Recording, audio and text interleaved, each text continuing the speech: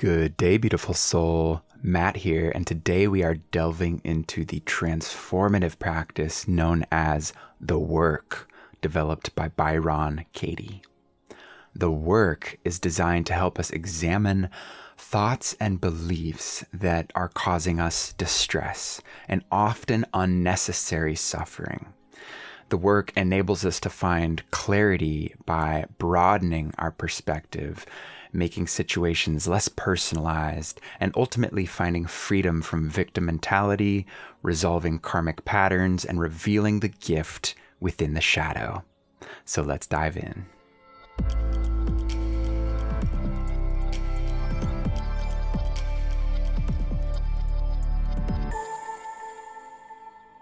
The work is a meditative process that consists of 4 questions and a series of turnarounds.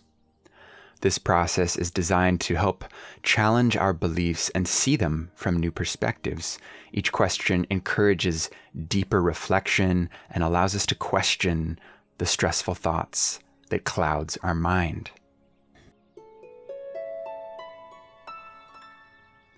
Have you noticed that people often suffer solely on their story? And our story of reality is created by the beliefs that we hold. And the beliefs that we hold are created by the thoughts that we think. And the thoughts that we think are typically installed by our environment, the people we're surrounded by, the information we're taking in. When you were born, you likely believed what you were taught without question. You accepted the identity and the roles that your parents gave you. This is your name, your home. This is what we believe about life and God, and on and on. And then we get curious. We see how some of what we learn doesn't quite add up, so we learn to dismantle these beliefs that create confusion and suffering and begin to see everything as a beautiful opportunity for growth. As we change our internal thoughts and beliefs, something quite magical happens. Our external reality also changes. All this reminds me of this insightful exchange between Harry Potter and Dumbledore. Professor, is this all real? Or is it just happening inside my head? Of course it's happening inside your head, Harry. Why should that mean that it's not real?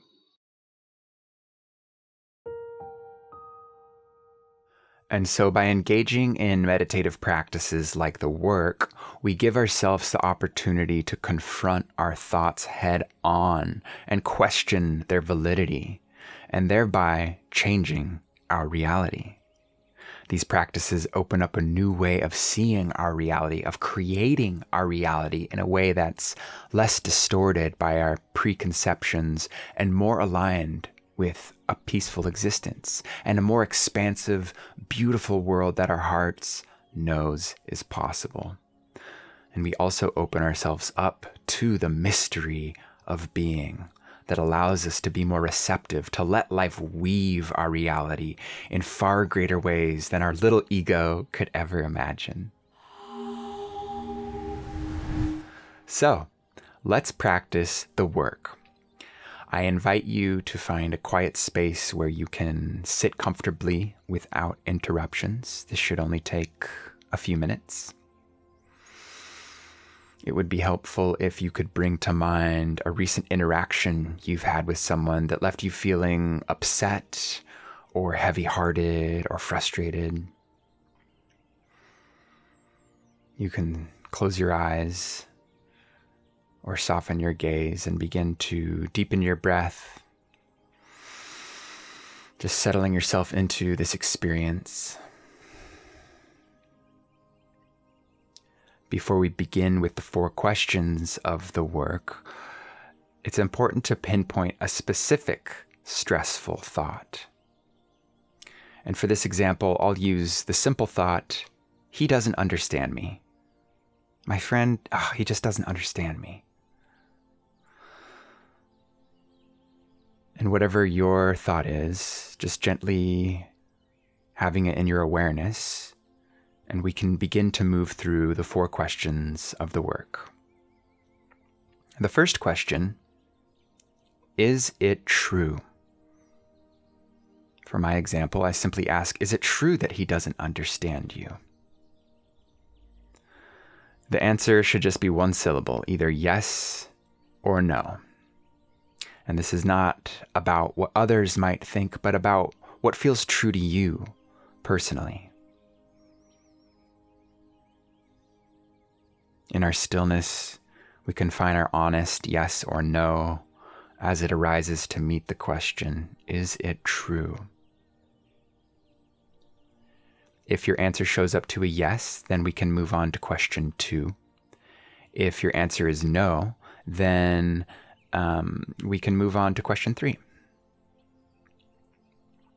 Question 2 is, can you absolutely know it's true? Can you absolutely know that it is true? This question invites us to double check our reality, the beliefs that we've formed based on the thoughts and feels that we're gripping onto. For my example, I ask, can I know for certain that he doesn't understand me? Shining a flashlight onto that moment in time and just seeing what reveals. And then moving to question 3. How do you react when you believe that thought? How do you react when you believe that thought? What happens? Witness the feelings, the body sensations, and the behaviors that arise when you believe that thought. What images do you see, past or future?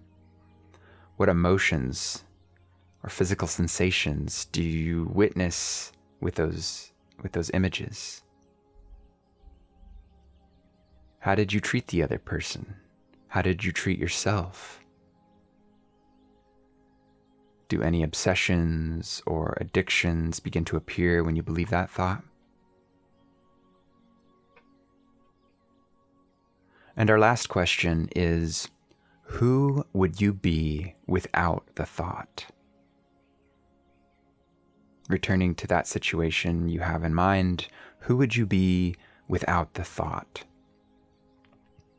Just taking a moment to reflect, observe, and experience the situation again, this time without the thought.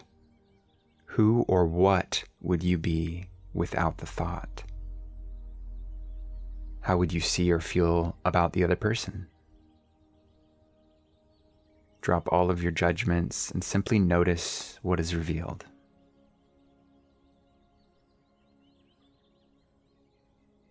The last step of the work is exploring the turnarounds. After reflecting on these 4 questions, we explore the turnaround by considering the opposite of our original thought. This further opens our aperture to have a more holistic perspective. For instance, with my example, he doesn't understand me. The turnaround could be, he did understand me. Or even, I didn't understand him. Or even, I didn't understand myself. Often, a statement can be turned around to the self, or to the other, or to the opposite. Now, not every statement can have as many as 3 turnarounds. Some may just have 1 or 2. Some might not have any turnarounds. Some turnarounds might not make sense to you. There's no need to force these. This exploration isn't to self-blame, but to open up to new perspectives that can bring peace and clarity.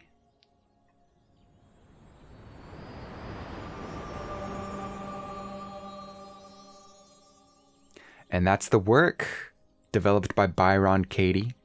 Oh my goodness, you should definitely go check out thework.com for further resources on this practice.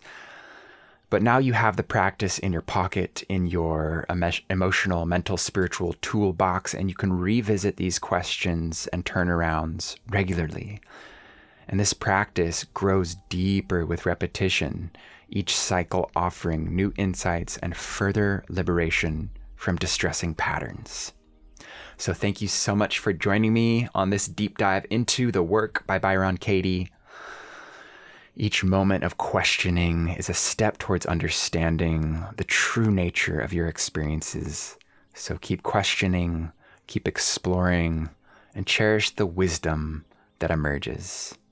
May your journey through the work illuminate the path of your true self, bringing peace where there was once turmoil and clarity where there was confusion. And remember, the answers you seek are always within you.